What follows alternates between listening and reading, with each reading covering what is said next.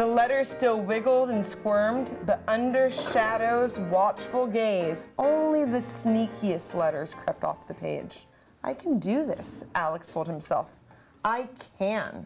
Today I read The Boy Who Learned Upside Down by Christy Scattarella, and what I love about this book is that it's inspirational to many of the students that I teach, being that many of them suffer in school due to learning disabilities.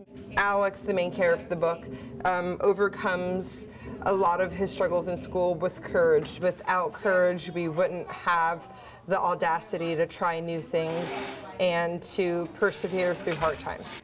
There's so many ways that you guys could show courage. You don't need to be a superhero, remember, to show courage. I'm so excited and so proud of how hard all of you are working. And so I wrote this book to celebrate all of your courage. Courage is keep on trying something even though you weren't good at it at the first time. What I think courage is it's like a reward.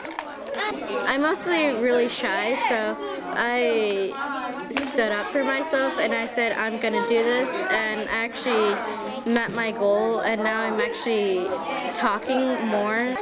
This is a picture about me struggling how to read. I'm trying to read a book at home, and then the last one I'm smiling because my reading's going up. Oh, Sarah, there you go. Okay, I'm gonna get some more. Yes, I'm gonna go get some more books.